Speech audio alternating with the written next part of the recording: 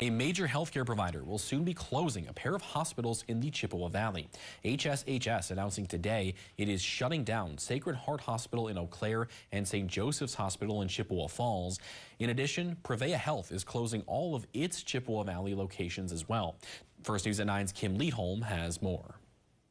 It's kind of surprising and sad because I see Eau Claire as the hub for all our medical services, and Sacred Heart was here way before everybody else built up.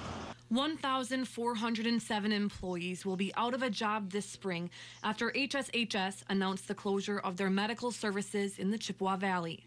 In a press release sent out Monday, HSHS cited financial stress from the pandemic, inflation, workforce constraints, local market challenges, and other industry-wide trends as the reason for closing. The president and CEO of HSHS adding in part, quote, "We closely considered other options and sought strategic alternatives. After an agreement with a suitable partner did not work out, it was determined that exiting the market is the only feasible path forward." The majority of the closures are expected to be complete on or before April 21st. Prevea residency clinics will close on or before June 30th. David Miner, the president of the Eau Claire Chamber of Commerce, says this comes as a surprise, but is something the community will get through. Remember 30 years ago when Uniroyal closed its doors and everybody thought it was the end? But look at Eau Claire today.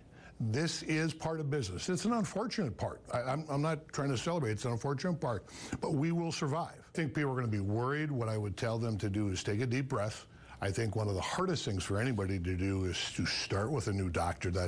You've created that personal bond and everything, but you did that once. We can do it again. Miner added, as community members look towards the future, he's hopeful there will be additional job opportunities in the area. We also have to realize that within that industry, there are a lot of other based hospitals here that are looking for employees and staff as well. The release also states that HSHS and Prevea locations outside the Chippewa Valley region are unaffected by the changes. And HSHS says they will give assistance to those impacted, including the possibility to find other positions within the organization if available.